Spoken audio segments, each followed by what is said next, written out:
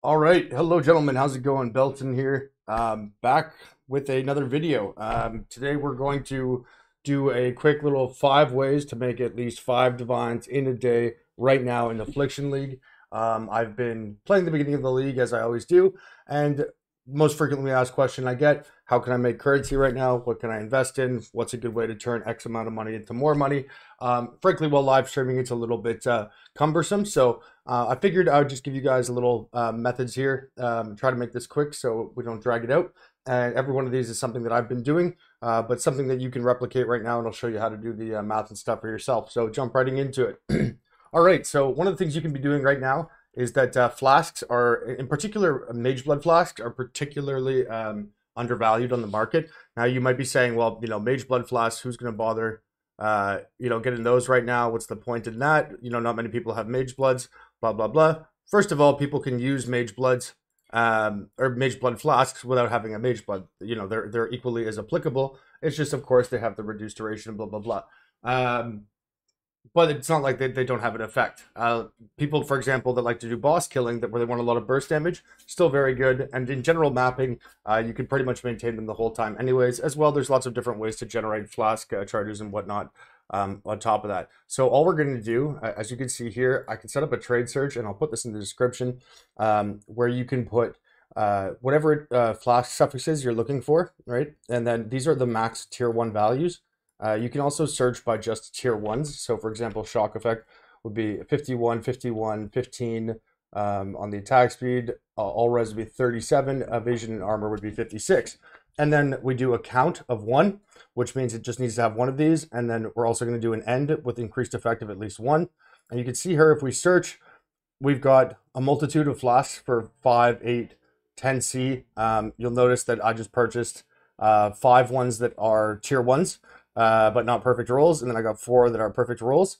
In totality, this cost me under 100 chaos to get 9 of these. Now, the next thing we're going to do is just simply throw an enkindling orb on them. The enkindling orbs are super, super cheap right now. I believe they're 3 to 1 chaos. And we're just really looking for increased effect. Obviously, the higher the increased effect roll, the better. And the further in the league you get, the more important it'll be to have a 70% increased effect roll. But in the early phases like this, you can really just get away. Often you can even just put on any increased effect roll, period, and it will sell for more, like substantially more than if it didn't have that roll on there. Just because sometimes people enter that enchantment onto their search parameters. And so that's a good way to get some more visibility. Oh, look at, there we go, 70% increased effect. This right here is a flask that will sell for probably 3 divines, 2 to 3 divines at some later stage in the league. But it's one that I could probably quite easily put up for a divine and a half right now and sell that pretty comfortably within a day. Yep, there we go. 1 divine, 2 divines. See, with a 70% roll, doesn't even exist. And again, this is something that I just bought for 25 chaos, 20 chaos.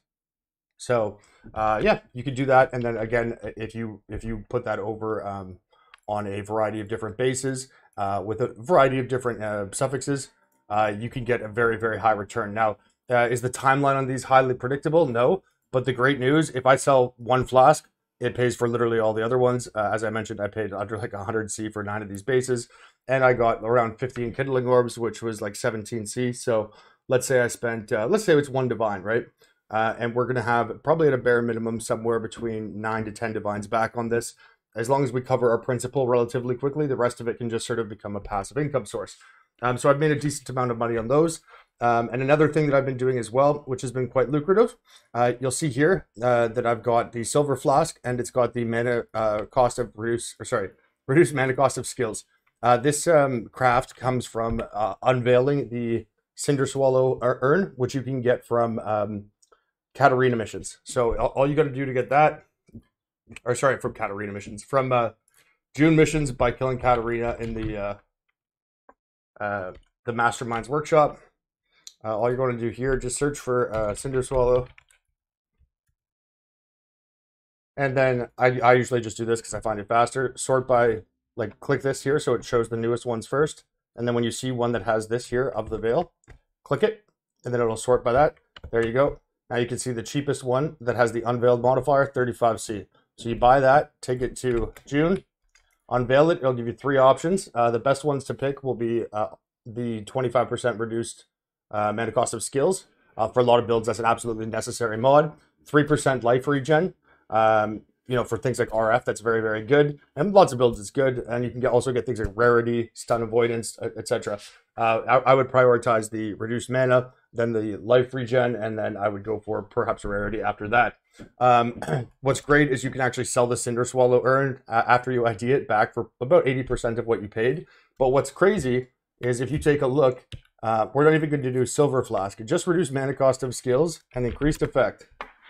The cheapest flasks are 25-30C. All right, do you know what it costs to put that on there? 6 baubles. So you're talking about a 2C craft, and all you have to do then, right? That's not that has nothing to do with the base type, nor does it have anything to do with the enchant.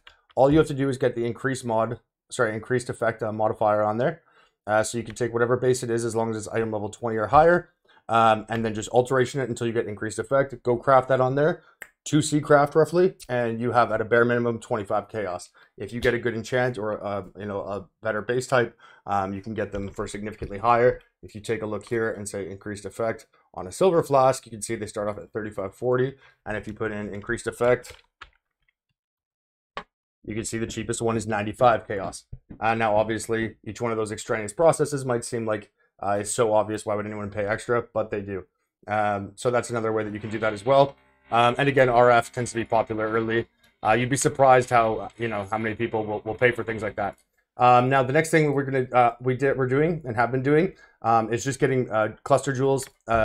Sometimes crafting them, sometimes just sort of quote unquote investing into base types that I think are going to appreciate rapidly.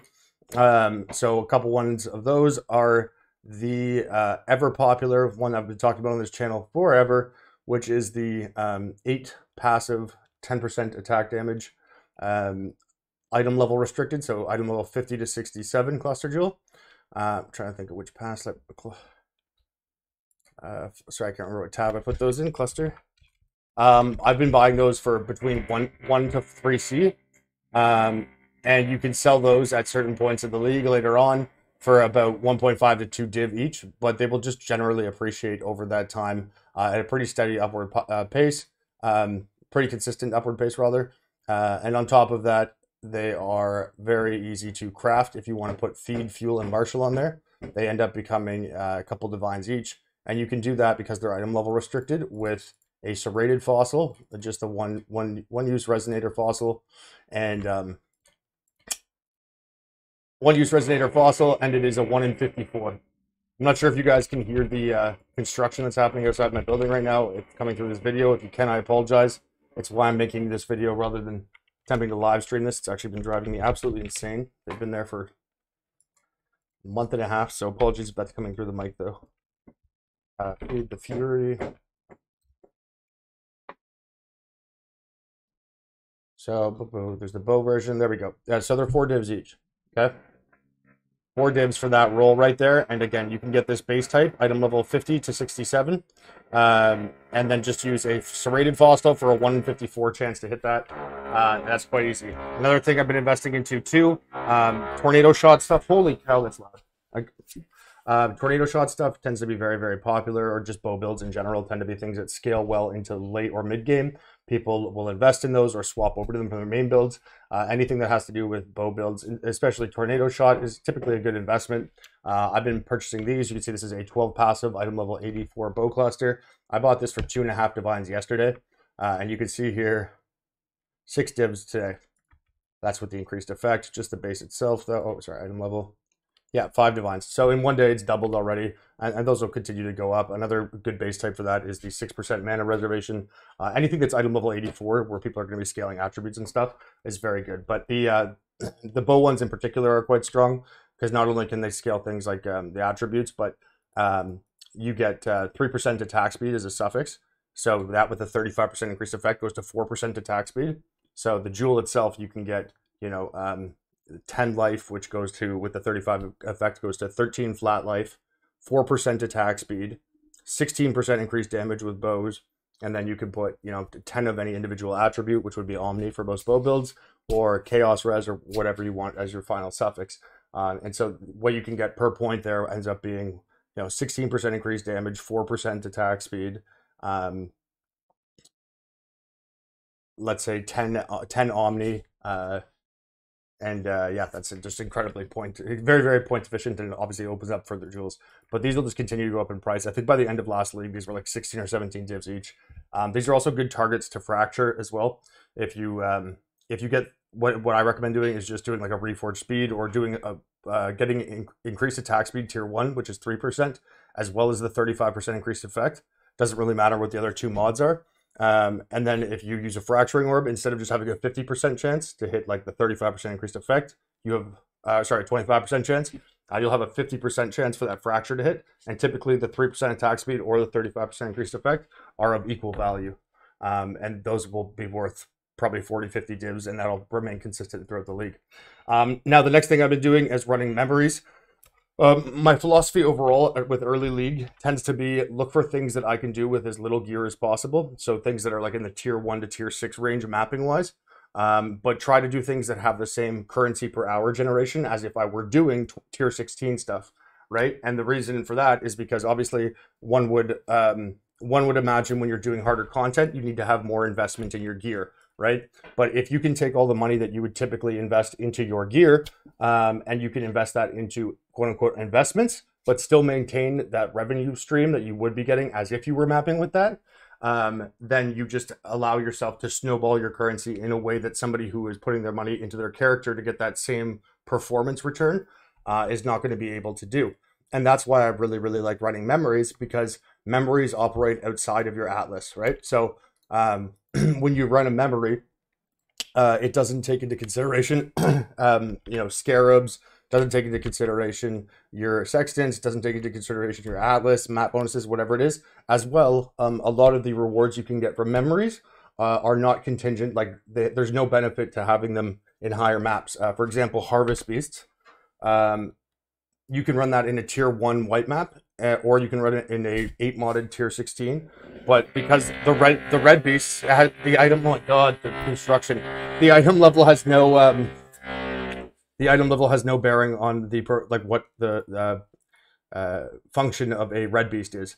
So it will not, it doesn't impact it whatsoever. So even in very low levels of gear like I have equipped on my character, you can be running these maps at the same rate as somebody who was in, a much higher gear level, and you're having pretty much the same performance, but that currency, that rather than having it invested in your gear, you can invest into things like this, and that snowballs, and eventually you just take that currency, buy those items that you would have a little bit later on, but now you're far better off financially speaking. So a few of the memories I like to do that with, this one right here, Kyrak's Memory of Survivor's Guilt. It makes every item that drops drop as a currency shard instead. That includes fracturing and mirror shards, but of course the mirror shards are incredibly rare. Fracturing shards are actually not that rare. You get like one to three of them usually per memory, and just on that basis alone, a fracturing shard at like the first day of the league was like 35 chaos, and the memory itself was like 8C. And so, not to mention the fact you can get horizon shards and chaos shards and exalt shards and all those other things that'll easily cover the cost, but the fracturing shards can give you 5 to 10x what you're putting in just by itself. Harvest beasts are always a good one. There's actually a direct way to calculate the profitability of these, since there are 9 beasts in total, and 9 beasts drop per memory. You can just look at the price of each beast, right? And then you can subtract the price of the memory. And also, if you want to find out the average price of a beast, you just take the total value, divide it by 9. And then for each additional party member, since it's a 20% capture rate, right? You know that if there are 9 total beasts and they have a 20% capture rate, it means that the average additional party member will capture 1.8 beasts per memory. So you just take the average price per beast times 1.8, and you can find out what the additional value per party member is as well. And then obviously you can just do that math to find out what the rate of return is. So that one is actually very direct and simple, since you can actually specifically calculate what the profitability is. Other ones that are really good that I've been doing that I just don't have on me right now. Sorry, this video is going a little longer than intended, but hopefully it's information dense.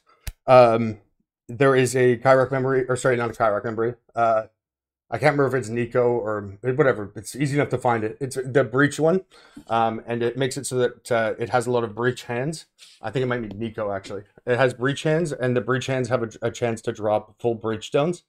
I was buying these for 15 chaos each, and you get 2 breach stones on average per memory. But breach stones at the time when I was doing it, that might have even gone up in price, were 50 chaos each. So it's a 15 chaos memory. And you get like at least usually 2 breach stones, which are 100 C. And so you get, getting 6 times your money, 7 times your money off the jump. Plus you can get rings and all that other stuff. Breach uniques, that's a good one. There's also the holy caramba, the Rogue Essence. I swear to God, it sounds like they're drilling my door. The Rogue Essence one, that's 9 harm memory.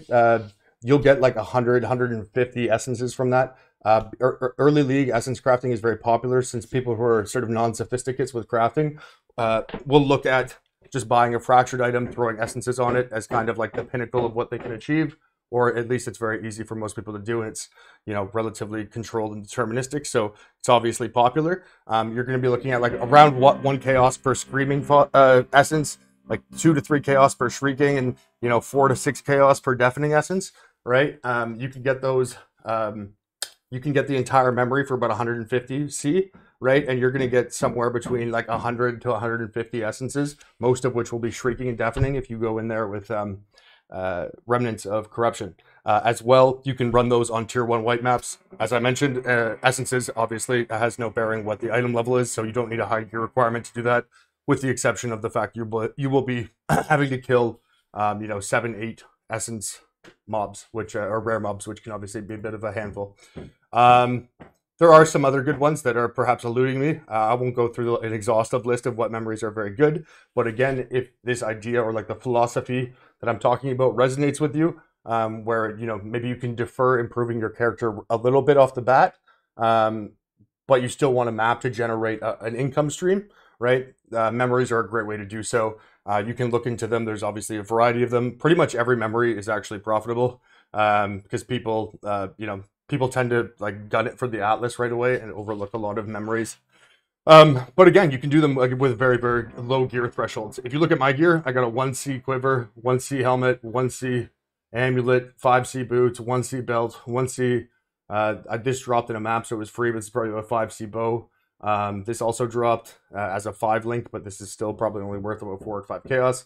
This was maybe 2, actually this one wouldn't even be that much, 3 chaos. This is about 2C, and a taming. I actually assembled this myself. This is another way you can make money, by the way, if you buy Durex, Respite, Grip, and Pass, and just convert them into a taming. You can usually make about 5 or 10 chaos just from doing that. But you can see, the gear I'm wearing is probably worth collectively about 40 chaos, not including the flasks, and that has been carrying me perfectly well through all the stuff I've been doing. One of the things I've been doing as well when I've been farming Harvest Beast is saving up vultures for when I eventually start mirror crafting. You can see here I've got 33 of them so far, and that hasn't factored into, like, I haven't considered that when I talk about profit per hour, which for me at this point I'm making probably between 6 to 10 divines an hour, pretty easily. Not including like investments, just including things like memories and actively pursuing opportunities where there's a clear gap in the market, in particular through again, memories, but there are other ones that are like almost directly calculable. Now the last thing I want to cover here, so this video doesn't go too long, keep it under 20 minutes. Another thing to invest in, guys, another good way to make money, I made a ton on this overnight while I slept, are charms. So charms are for the new Wildwood Ascendancy, right? This also gives you access to 20 more inventory slots. Like, I cannot think of a better new pass, or sorry, a better new ascendancy for myself. More places to trade from. Perfect. There we go. Wildwood backpack. You see it pops off on the side here. But another thing it gives you access to are 3 charm sockets. Charms can be incredibly strong. I went and checked out the list here. Again, this is something I will link in the video description, but if you go onto PoE DB, it has an exhaustive list of all the mods that can come onto charms, and you can also see the item level requirement of them, as well as the weighting of them. So going through this, I noticed that one of the highest item level requirements, as well as one of the lowest weightings of all the potential mods, was the Deadeye's skills, fire, and additional projectile.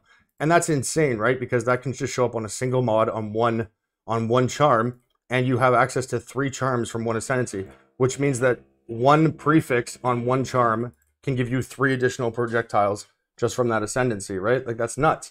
And then you can see that there's also suffixes. So just because knowing how popular projectile skills, in particular TS stuff like that are, that was something that immediately caught my eye. And I found one that is just incredible. So yesterday I picked this up, Deadeye's Lupine Charm of the Deadeye. And you can see it gives +1 proj, and it gives, I got another tier 1 roll here, 51 to 100% increased Mirage Archer duration. Not only do these synergize, but it's also quite good. 64 is not the best roll, but it is the double tier 1, and again, they're both for Deadeye. I paid exactly 10 divines for this, and if you take a look on the market right now, which I will show you in a second. So here's photo evidence of that. Me purchasing it for 10 divines. And if we look at the market, this is something I just posted on my community section of the YouTube here. If we look at the market as it is right now, oh, that doesn't show it. Oh, that was a bad screenshot on my part. Sorry. I'll show you here.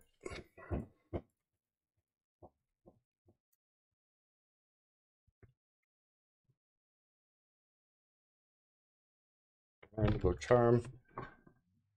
The cheapest ones are, just for the additional projectile, are now 21 divines, right? And then if we look for the suffixes, you can see we've got some crazy ones here. Additional flash charges, elusive effect, light VS and stuff on kill, banner effect, suppression, all of that. But yes, just the additional skill projectile starts at 21 divs. The reason why this caught my attention, aside from being very strong, if you search online and offline, so any, you can see that there's only 29 of them listed. Now, obviously, there's going to be quite a few of them that are equipped, but only 29 of them are listed, and that's after opening weekend, right? Now, compare that to, let's say, Mirror of Calandra. There are 45 Mirrors of Calandra that are listed. So there are less charms that have +1 proj than there are Mirrors of Calandra on the trade market. And I'm not going to make any further implications there. I'm sure you can kind of get what I'm getting at. I do think that this is something that's being overlooked by a large amount of people, not only in its use case, not only as an investment, but also when you consider how many people were playing this past weekend.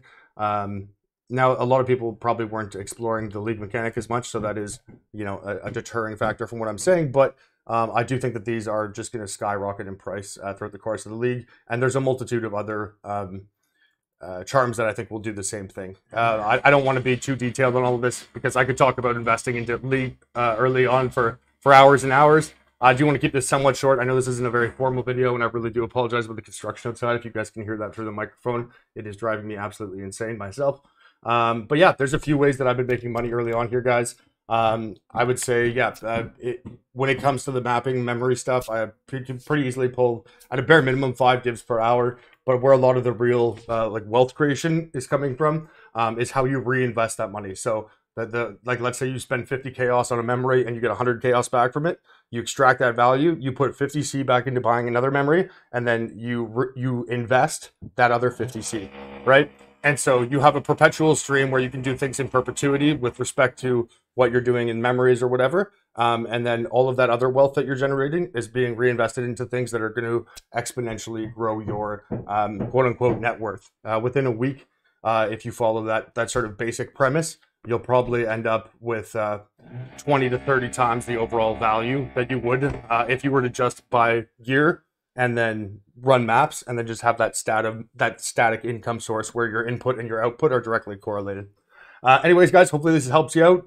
I know a lot of you have been asking what I've been up to at the league, and I know some of these strategies were a little bit abstract and maybe just kind of off the cuff here. Again, I didn't put too much prep into this, but I thought it was probably better just to give some ideas to you guys than it was to get a really polished product out there. And so if it was helpful, or if you guys have any questions or comments or anything else you'd like to see, please leave a comment below and let me know what you thought about the video. If you guys enjoyed this, I can make more of them. I have like a list of things that I usually just put them on MS Paint, or actually I have a notepad documents on my phone. The last time I checked, I have like 430 different strategies I've cataloged over the years. So yeah, if you like this kind of stuff, I can certainly make more of these videos. Anyways, I hope you have a great day, great league start. I'm looking forward to hearing from you soon. Cheers.